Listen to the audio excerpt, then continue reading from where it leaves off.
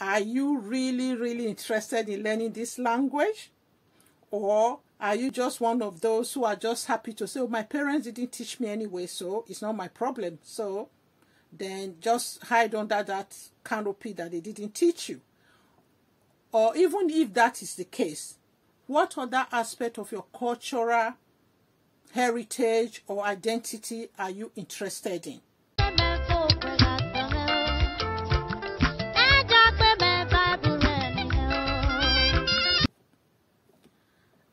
Hello everyone, my name is Mabel and I'm popularly known on this channel as Mabel. I'm currently doing a series of videos that is trying to address the barriers that we are likely to encounter when learning a new language. And in my last video, I covered the most common barrier, which is parents' failures to teach their children their language. And in today's video, I'm going to follow it up with what the children now need to do as their next step to move on from learning this language. So this video is going to address young people. You could be teenager, you could now be an adult in your 20s, 30s, 40s, 50s, or even older, and you now want to learn this language. So today I'm going to explore areas how you can be supported to learn this language, because I believe it's never too late to learn. So first thing first, before we even try to address or explore the options and the support system that you have out there, we need to first of all establish one thing. Are you really interested in learning this language? Or are you just one of those who are just happy to say, oh, my parents didn't teach me anyway, so it's not my problem. So then just hide under that canopy that they didn't teach you. Or even if that is the case, what other aspect of your cultural heritage or identity are you interested in? So I will first of all address those who are interested in learning this language. So first thing first, if you are interested in learning this language, I will want to say that there are a lot of resources out there to teach you. For example, my YouTube channel, I'm trying to teach my simple dialect. And I know there are a lot of books, there are a lot of apps, and other things that can teach you as well. So there is one-to-one tutoring. So I know there are a lot of platforms on YouTube, like someone teaching the Edo language, some people teaching the Igbo language, some people teaching the Yoruba language. So you name it, they are all there. And even Esan, I'm very proud to say that if you are not aware, if you go in my video, I will put the link in the comment section. There's a young man whom I came across when I first started my YouTube channel, Antonio Taigbe, based in US. He started learning Esan when he was in his teenage years. And he went further to actually now develop an app, an Esan language. In Esan language, we call it Esan. So you can see that even you, the younger ones, if you are really keen in learning the language, whatever your struggles are in learning, you can actually turn that into a stepping stone to develop something that could make other people to learn better. And there are ways we are actually trying to create a community. That's one of the reasons why I'm doing this series of videos, so that we can actually try and create a community of our young people, of our young adults, be you in your teenage years, be you in your 20s or older adults, and that want to now teach your children as well, so that you will find a way to try and support you to learn this language. So I'm going to try and list some of these things. I've just kind of give a summary of how you can learn this language if you are really keen in learning it.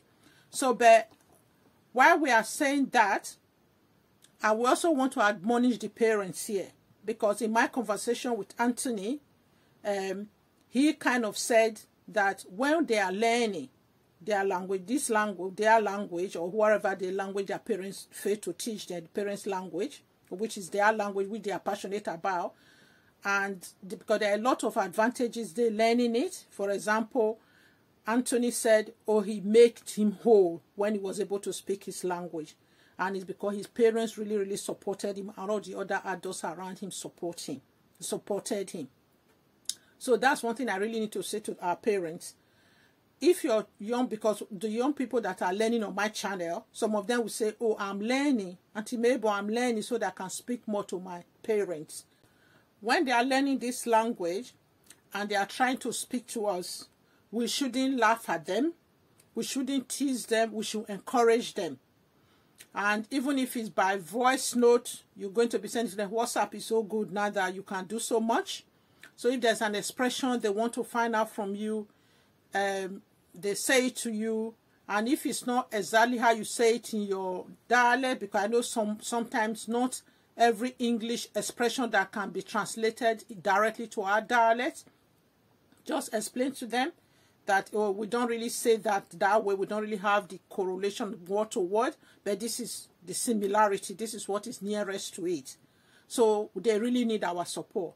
And those of us who are now having grandchildren, and it's an opportunity to try and teach our grandchildren alongside their parents. So if, for example, your grandchildren, you speak to them on the phone, or they come to visit you, so we can start learning to speak to them. So it's difficult, but it's doable. It's something we are going to try and start making effort to do. Then, that's learning the language on one side. And also the young people as well. I came across a video years ago where there was this club in Peckham, somewhere in the UK, where some young people, mostly young ladies and their children, they had this club, play club they were all going to, where somebody was teaching them Yoruba. They were learning alongside their babies and their toddlers and their young children. So let's start forming the community of how we can come together with Zoom and so many other resources out there. And there are ways we can start forming this community where we can learn together, no matter how far apart we are. It's doable. So if you have people from your community who have children as well and who are keen to learn this and who are really interested in learning your language or your dialect, these are the things you, the young adult, can do and come together in the community to learn. Even those who don't have children, you can still be willing to, keen to learn the way Anthony did in his teenage years. He said he started learning when he was about 18. So you can really do it if you really want to do it. So please, let's not throw in the towel here. Let's not feel, because there are a lot of other areas our parents, even my parents, or we now have failed the next generation. You're not going to say, okay, like especially the way people used to punish their children when in our time, or which some people still carry on doing, especially those who are based in Nigeria. So, but the younger parents now deciding not to do that anymore. So there are a lot of things we are moving away from. So also, when we want to learn this as well, there are ways we can learn it. So I'm just trying to throw this out there that we can do it. Let's not feel that it's not doable. It's just the interest. Are you really interested? Right. I'm going to move away from that now to those who are interested in other areas. So I know there are people who just, the language is not their thing.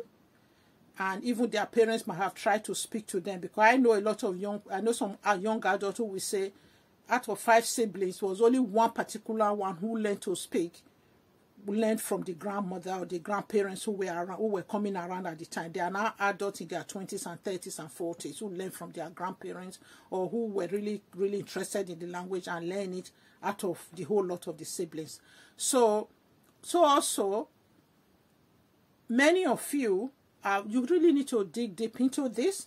I think it's really important that one aspect of our identity is worked on. We shouldn't just forget it.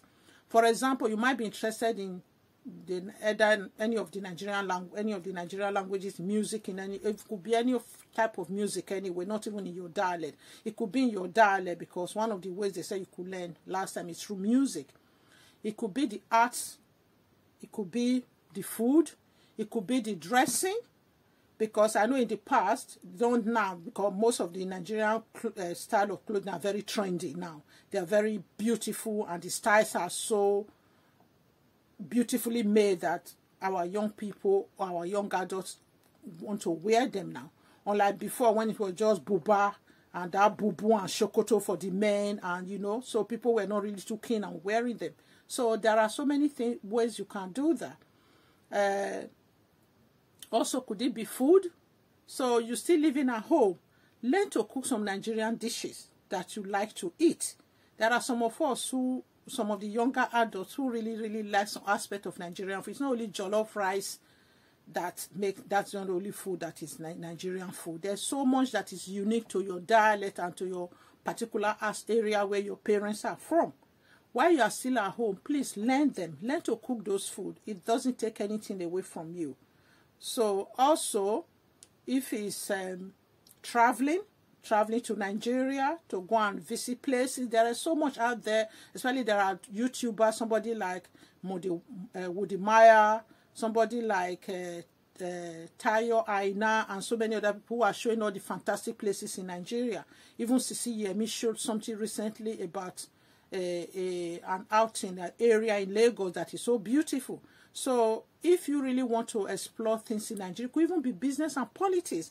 Please don't leave the business and politics to only the godfathers. You could even be living outside of the country. You have something to contribute to the politics and the business of Nigeria, so, or any other African country that you come from. So let's not think, oh, because I don't speak the language, I can't do other things. There are so many other things you can do to make sure that this nation, this our country, Nigeria and other African countries, the things that are going on. Okay, many of us are sitting down blaming the Chinese are taking over our continent. We are all sitting down in Europe or America or which other part of the country, even those who are in Nigeria, in big cities, and we are just blaming the government. What do we have? What do we have in our hands? What are the 5 loaves of bread and 2 fishes that you have in your hand, my dear young adults, that you can use to make Nigerian or Africa, your Africa country better? If we just sit down here, we all continue to complain about Chinese taking over our continent, then we don't do nothing about it. We're not doing anything about it. Then we don't have anyone to blame when in the future we don't have a nation to call our own. So I hope I'm getting the message home to as many of us as possible, so that we just appreciate where we come from and know that there's so much out there. Okay, I know, okay, in doing this, I need to speak to parents at this stage. I know there are some parents who either even live in big cities in Nigeria. Maybe you could live in Lagos, in Abuja, and we always talk so bad of your hometown, your family, or you could be living in diaspora, living in the UK or any other part of Europe or in US or any other part, or even any other part of Africa. You just so much demonize your the part where you are from, your hometown. You claim they are witches and wizards, or your village people that are pursuing you. So you've never really taken these children home. They are now adults. Some of them are yearning. They've never really visited home. So even you, the young adults now, you are in your 20s, 30s, 40 or whatever, you have the ability to get up and go to those countries. You might not know anybody, but there are ways you can still create some links. And I think you, the young adult, I'm really passionate about this. If there's any way I can set up a platform that will encourage the young adults to start working together, because you cannot tell me, there must be somebody of your family member who either live in Abuja, because all these years that you've lived in whatever part you grow up in, either being in a city or wherever you grow up in, or outside of Nigeria, There must have been an uncle and auntie or some relative you have been speaking to. Your mom obviously relate with somebody in Nigeria. Your parents, I mean, your mom and dad obviously relate with somebody in Nigeria. You can still connect with those people and decide to visit Abuja or Lagos and just explore. I do understand that things have become very dicey now, especially because of this, the new evil that's now befall our country, Nigeria, of how people are being, even the kidnapping and all those other stuff that is going on. But there are still safe way of living in Nigeria. So let us not feel that we have to abandon that nation. I watch a lot of YouTubers, like someone like Yvonne and some other young ladies and some young men as well, who have, even especially in Ghana and other parts of Africa or Kenya, who have relocated, or even some adults like myself who have relocated from Kenya, from other US or UK or other European countries, and relocated back to either Kenya, Ghana, or Nigeria. There are quite a lot of them who are taking up professions in Nigeria. They could be in maybe their music industry, or they are in the media, or they've just gone there to set up their own business. Even Woody Maya was in Nigeria recently and was showcasing some of the YouTubers, or not YouTubers, some people who have left all this other diasporas and who have moved from diaspora to Nigeria. One of them he showcased, who is now having a furniture company and is doing really well. I know during this pandemic, there was another company that I saw in Nigeria who used to make sport clothes, and who now switch over and started making things, I mean the garments and stuff that were pandemic related. So people are still able to succeed in that country. So what I'm really going to say in this video, in a nutshell, is this: what are you passionate about? Are you just happy to live in one of the big cities in Nigeria where you are living in, or in any other Africa country where you're living in, or in the diaspora, UK, US, or wherever you're living in, or you're just happy to live your life there? Well, that's fine. But even while you are there, don't let your identity or your cultural heritage be completely neglected. There must be something you're interested in. Identify that thing and hold on to that. If you're interested in learning the language, search for ways of learning that language. If you can't find that resources, find other group of people you can come together and create one. It is doable. So for the young people, for the young adults, teenagers, and all the others who parents haven't taught enough of this, who the parents didn't pass on enough of their language, food, other cultural heritage to, please think carefully and don't fail the next generation as possibly our generation have failed. We can still redeem the time before it is too late. So on that note, class, on that note, everybody, I'm going to say, please subscribe to my channel as usual. As I say always, please leave me comments in the comment section so that we can keep this dialogue going.